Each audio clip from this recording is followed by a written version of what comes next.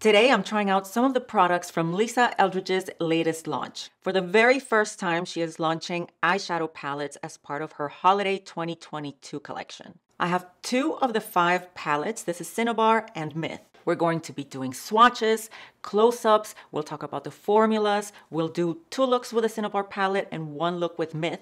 By the way, each palette is $68. Help you decide whether or not these eyeshadow palettes are worth it to you. She launched her initial collection of True Velvet lipsticks in 2018, and for this collection, Holiday 2022, she's coming out with 5 new shades. I absolutely loved one called Sorcery, but it was already sold out. So I purchased my second favorite shade called Enchanted. It's a bit outside of my comfort zone, so I'm curious to see what you think of that shade. That's the one I'll be trying on today. Wait till you hear how Lisa describes it. One of my favorite parts of trying out a new product is hearing the story behind its birth. And it's gotta be an authentic story. Give this video a thumbs up if you also like the story side of things. But the thing is that we don't always get a story. But in the case of Lisa Eldridge, we do get one. This is a brand led by her. She's an expert in her field. She's a renowned makeup artist. So she definitely has a lot to say. And so for this video, instead of me being the guide per se, I'll insert clips from her launch video and have her be the guide. I'll follow along as she creates the looks and tells us all about her formulas. I thought about cutting this part out, but I do think it's worth pointing out. We have a brand owner here who's not shying away from putting out a 44-minute, no frills product launch video. There are no glitzy, fancy promo clips. There's no gorgeous models, there's no elaborate set design, there is no background music to set the tone and the vibe of the video. It's just her demoing the makeup and telling you about it. And as much as I do respect that, $68 for an eyeshadow palette ain't cheap. And you're gonna want more than one anyway. So are these worth the price to you? Let's get into it. Let's go ahead and get started with the Cinnabar looks. And I'm going to start with the shade Raw Sienna. So this is the lighter shade in the palette, which is a light caramel. I'm going to use this with fingers, but you can actually use a brush, obviously. This for me is actually quite close to my skin tone. So in terms of who would suit this palette, I'd say it depends what you like, obviously. Preference comes into it. But certainly it would look amazing with blue eyes, green eyes, grey eyes, because it's warm. I mean, I still like it with my brown eyes, so you don't have to follow that at all. So I'm putting Raw Sienna all over my lid. And this is a seamless matte formula. Let's see what she can tell us about this texture. And this is probably the most ridiculously blendable matte eyeshadow. It practically blends itself, really. And it has a low level of luminosity. So if you were to shine a torch on it, you can see that I put in some very, very minute, tiny, tiny pearl within the matte. This just really, really helps to make it so effortless to blend, but it still gives you that matte look and that definition and all of that smokiness and defining quality that matte has. And she's right about this shade. It did go on very smooth and it blended extremely well. Next, we're going in with Deep Ochre to start adding definition to the lid. What I'm noticing right away is that this formula is not super pigmented like, let's say, an ABH palette. So even though I am dipping straight into this dark brown several times, I don't have to even tap off the excess. I don't have to tap it on the back of my hand to eliminate any excess powder on the brush because I don't see any excess powder on the brush. And this was me tapping it several times on the pan. She calls this formula a velvet formula, so let's hear what this is all about. The next texture is another matte, but I'm calling it a velvet this time. And this one is different from the seamless matte, which feels more like a traditional powder, whereas the velvet feels exactly like a cream. So it's a cream, it's a powder that feels like a cream eyeshadow. As you kind of apply it, you can use fingers or brushes, but you can really feel that it has like, almost behaves in a way like a cream, although it's a powder as well.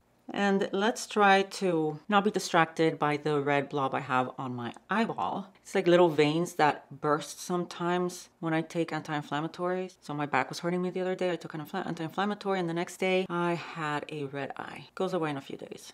And again, wow, this is just incredibly blendable. I'm going to go in with the deeper shade, which is Fired Earth. This again is a seamless matte, which is a really, really dark brown. So I'm just mixing Deep Ochre, which is my velvet, with Fired Earth. Those two shades really that I used on the top together just to slightly smoke up. So I've just added some mascara, and to finish my more natural look, I'm just going to use my little finger and add a touch of shimmer. This is a top coat, so it's actually completely transparent. It doesn't have any pigment in the base, and it's just a sprinkling of light gold sparkles. So if I was doing something which was, I wanted a more, less, I guess, full-on effect, full glam effect, I might just do that. And I think the level of intensity of this sparkle corresponds to her brand. I've seen on her website that the brand describes itself as chic, playful, and elegant. And this shimmer is what I would call an elegant shimmer for sure. It's very pretty and very natural. And that's it. So we're done with our natural look. Now we're gonna amp it up. Now I am actually going to dial this up. So I'm going to go in with Bronzite, which is one of the metallics, and just show you how strong some of the metallics can be, particularly if you use fingers for them. If you use a brush, you can get a much lighter finish, more of a sparkly sheen. But if you go in with fingers, then you'll get a really full pigment. And these are really smooth metallics. They are. And again, they don't feel like they need a lot of blending. No, in they with don't. Fired Earth on the other eye. So I'm just building some intensity. Okay, so let's finish up with the metallic, and it is super, super smooth.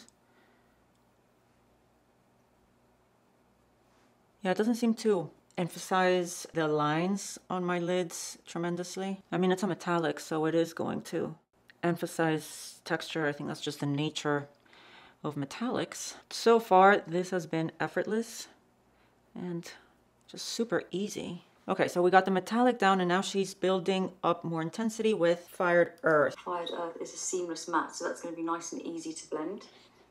Oh my god, I've given myself such sleepless nights over these names. I want them to be so perfect in every palette. There's just so many different looks you can do. I have a feeling this film's going to turn into the Lord of the Rings of makeup tutorials, so I may a little bit faster. 1 second. Let's finish Deep Ochre. And I'm going in several times here in the pan, and I'm trying to get more pigment, but I'm trying to build it up. It doesn't really build up very dark. Let's see, let's keep going. Here, so you just gotta go in several times, but it does build up. Okay, so this is the end of this look with the Cinnabar palette. Let's add mascara. Really happy with this look.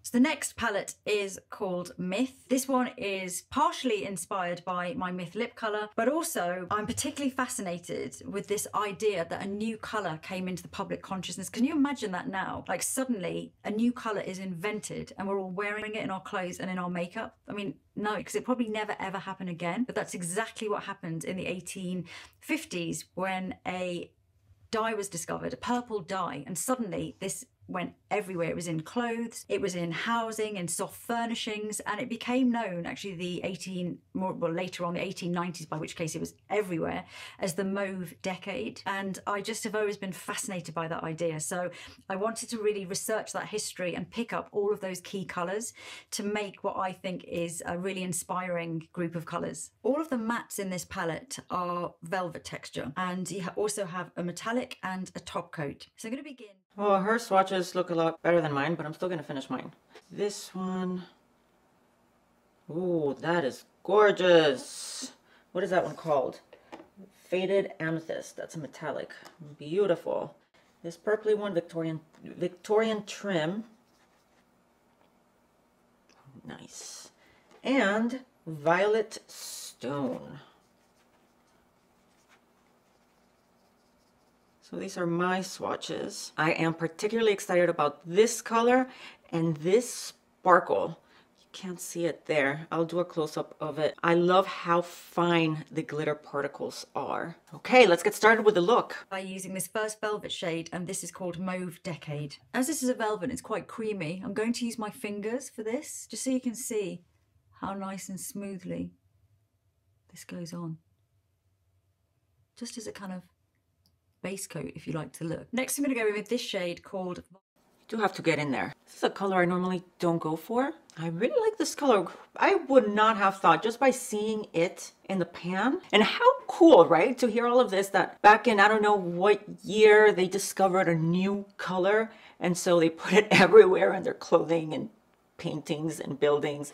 That is so cool. So cool to hear this backstory to where the shades came from. Or where the shade names in this case, because this is called what? Mauve Decade. Mauve Decade, the velvet that I put on right now. Okay, so let's move on to Violet Stone. This is more of a true, pure violet. I'm just going to add a little bit. And again, this is a velvet, so it's really creamy. That's kind of it for blending. So now I'm just taking Mauve Decade. You don't have to blend much at all. Look at that. That was easy. Underneath. Rewind. Again, this is a velvet, so it's really creamy. Yes. And that's kind of it for blending. So now I'm just taking Mauve Decade underneath my lower lash line, just a little bit. I can hardly see it. And I'm going to go in with this shade, which is called Faith. Perfect formula for beginners. I very often do my makeup last minute, and it's often for just to like going out to run errands. And I like just reaching for something and kind of haphazardly put it on my eyes, the eyeshadows I'm talking about. This seems to be the perfect formula for that because you can't mess it up. All right, there's Mauve Decade. Did Amethyst, and this is more of a metallic. You can apply this with fingers and it goes much more metallic and more intense, but I'm going to keep it fairly natural. And this to me has been one of my surprise palettes, because when I was putting them all together, and I do love them all, I was thinking, oh, which is going to be my favorite? You know, this one, this one, this one, this one. But actually, this one has kind of ended up being my favorite. I'm also going to use that one underneath. So a little bit of faded amethyst. And this is a really beautiful, almost taupey. It is beautiful. Smoky, taupey, amethysty shades. It's quite a muted. Very muted. Which I really love. These colours look incredible. It's almost like a grey. I think everyone can wear them, but if you have green or hazel eyes or any of that kind of warmth in your eyes, because it's such a really good contrast. Okay, I'm going to go with the deeper shade. Pause. To use a brush that picks up shimmers better, even though, oh yeah, this is a 02. So let me switch to the 28, which has a mix of natural and synthetic fibers. So we should do a better job at picking up. Where are you? Where are you? Here it is. A better job at picking up this metallic shade. I can't get over how pretty it is. This is very on brand, right? Classy, sophisticated colors. This is not a loud purple. So I did put the metallic here with a brush, just as she did, and it does go on very soft. Unlike the bronzite from Cinnabar that we put it on with fingers, and it was pretty intense. Why don't we now put this one on with fingers, see what the difference is.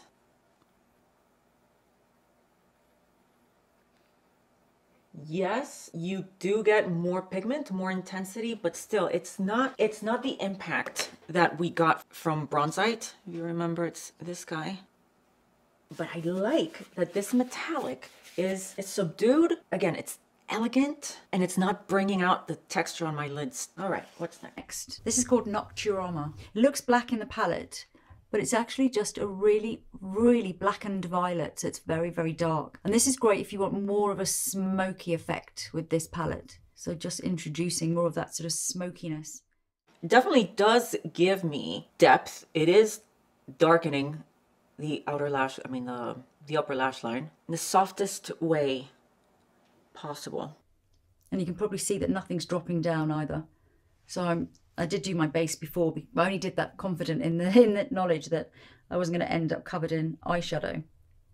So big deal, the no fallout thing. And we'll talk about why I think it's such a huge deal at the end of the video. It's not just that it can be annoying or that it can ruin your makeup once you do your base first and then you end up with black particles of eyeshadow on your cheeks. There's something else. We'll get into that. Okay, so I added Nocturama.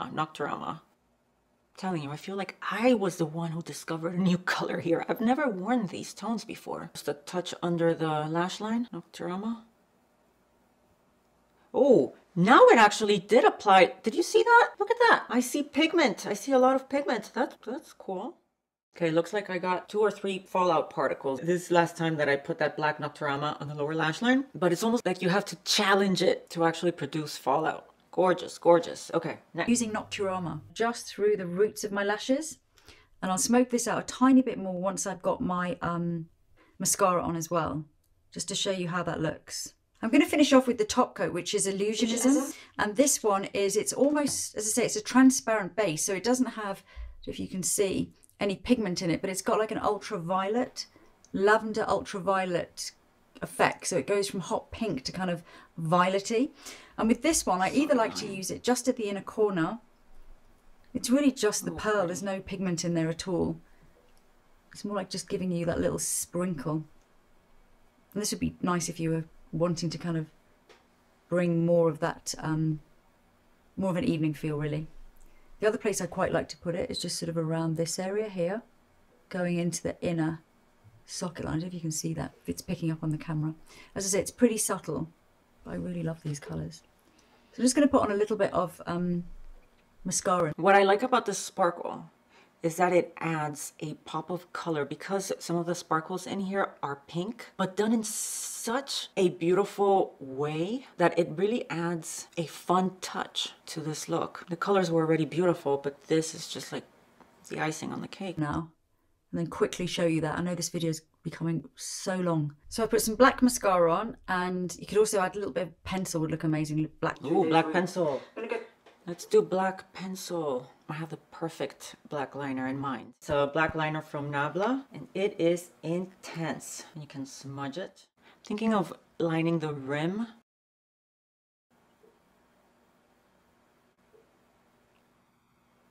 Now it's time to try on the lipstick, and I forgot to tell you I also got the matching lip liner. My lips are a lot bigger. I just got them done last week. I think I overdid it a little bit. The next new velvet is Velvet Enchantment, and this is like a beguiling, soft red madder rose. This is the most muted red in my collection. It's almost like if you took, for example, my shade Palazzo, which is one of my lucent reds, applied that and then blotted it and put some translucent powder all over it. This is the kind of red you'd end up with. Enlivening colour. And that is how it looks, because this gives you everything that red brings to your face, Might not but go great in a much more muted, soft way. It's a bit like, I feel like it's a little fairy tale red.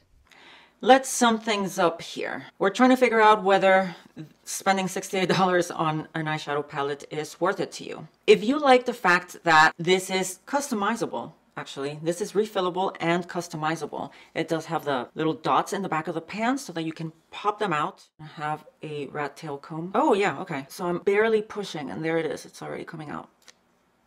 What she was saying is that as a makeup artist, there are shades that you run out of, that you use a lot. And so it's nice to be able to refill those particular shades. That is not the case for me. For me, that is not really a benefit that I care about, because I never hit pan on eyeshadows. One of her palettes, it's called a Sorcery palette. And I really wanted that one, but it's sold out. And the reason why I wanted that one is because I don't have all of her 6 formulas in these 2 palettes. I believe there are 2 formulas still missing. One that gives you that wet look, wet glossy look, and the other one, I believe it was another type of metallic, and it had the most gorgeous greens. There's a shade called Magical. Stunning, stunning, stunning. Sold out. Point number 2, extraordinarily blendable. Yes. Now that is a selling point for me, because like I said, I do my makeup in a hurry. I don't want to mess with extremely pigmented eyeshadows or extremely powdery eyeshadows.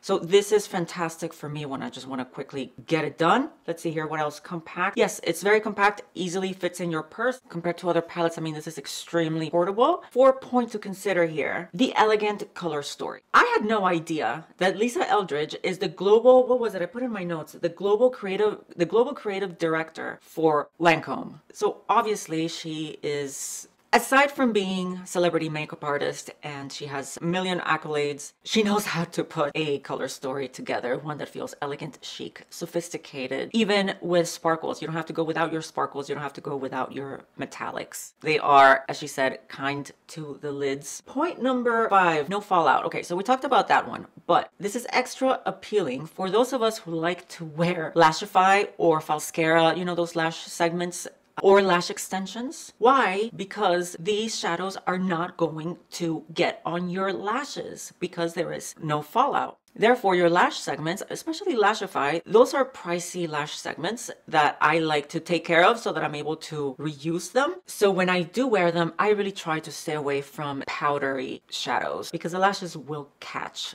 all of that powder that is coming out. Great eyeshadows to keep your segments nice and clean. Point number 6, day to night palettes. With both of these, Cinnabar and Myth, you can create day to night looks. Just pop these in your purse. Super convenient to have them along. If it helps you at all, I'll tell you what I think. If I didn't have a YouTube channel dedicated to reviewing makeup and trying and testing makeup, would I get these palettes? I would, and I would start with Cinnabar. I can see being my go-to everyday neutral workhorse of a shadow palette. I highly recommend it. The lipstick formula feels very comfortable, very nice. I want to say it feels like the Charlotte Tilbury formula. So there you have it. What do you think of her collection? What do you think? I would love to know whether you decided to pick up some of these eyeshadows for us makeup lovers. Just the fact that it's her very first eyeshadow palette launch, I wanted to have at least one of them. And that's it, you guys. I had so much fun recording this video. I hope you enjoyed it. If you did, don't forget to give it a thumbs up and subscribe if you haven't already so you don't miss any of my future uploads. Thank you for hanging out with me, and I'll see you in the next one. Bye.